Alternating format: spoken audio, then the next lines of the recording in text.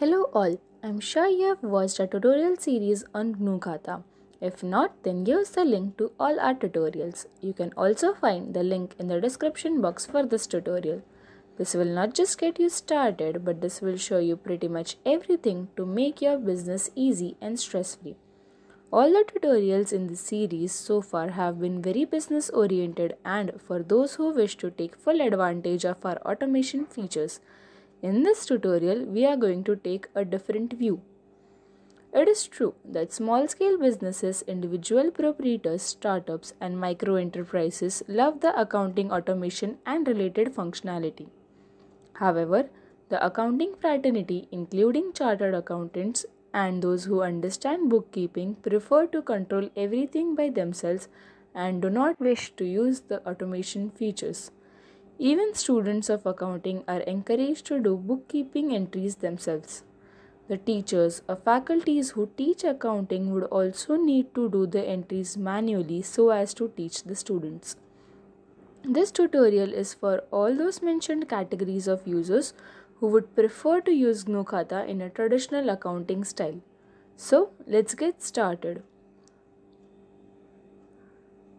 It is assumed that you have seen the tutorial on company setup as a prerequisite.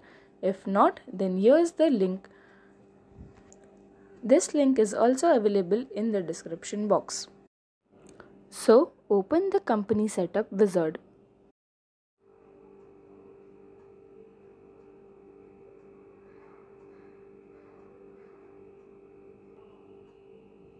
For the sake of our current approach, when you are creating a company, you will have to uncheck the checkbox labeled Use Simple Mode for Receipt and Payment Vouchers. This will show you traditional voucher interface instead of the one meant for those who don't understand the DR and CR bookkeeping rules. You will see the effect when we start making vouchers. You can either check or uncheck the next item which generates the accounting entries for documents. We recommend unchecking this item for this tutorial.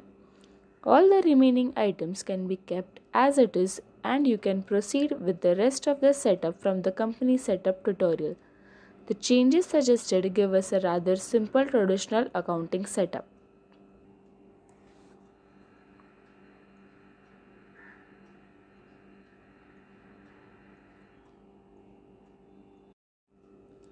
Now that we have set up our company with all necessary details, let's get on with our accounting activities. First things first, we need to create our necessary account heads. GNUKhata actually provides us with a list of most common purpose account heads generally used by everyone who does bookkeeping. However, in addition to those heads, we would often need to create our own.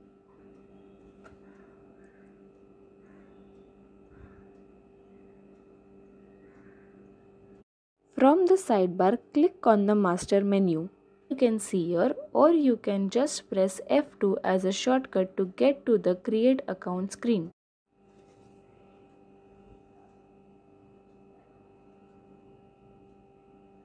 As you can see, there is a drop down to select the main group and optionally the subgroup for the account name.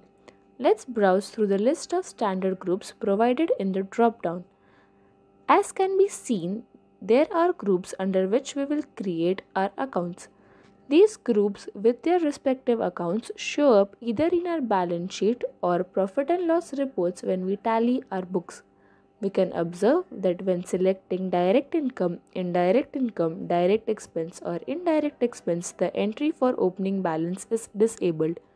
Now select the capital as the group and the option none subgroup in the subgroup drop-down. We are only creating one account in this group subgroup category, so we need not use the create multiple accounts option. In the account name box, type startup capital as the account name.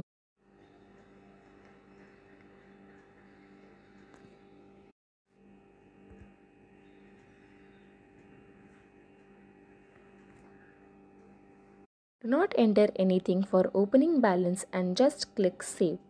Navigation on the screen is possible using tab key or enter key to go ahead and shift plus tab or up arrow to go back. We just learned how to create accounts, also called as account heads or ledgers. We can always have a look at the list of accounts including the ones we created as well as those which GNUKhata provided us by default.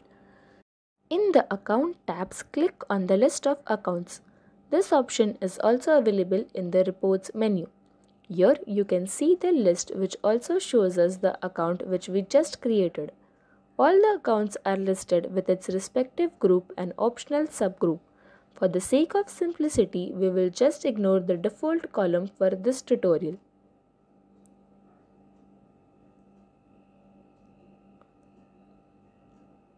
So, in this tutorial, we have learned how to create accounts and how to browse the list of accounts.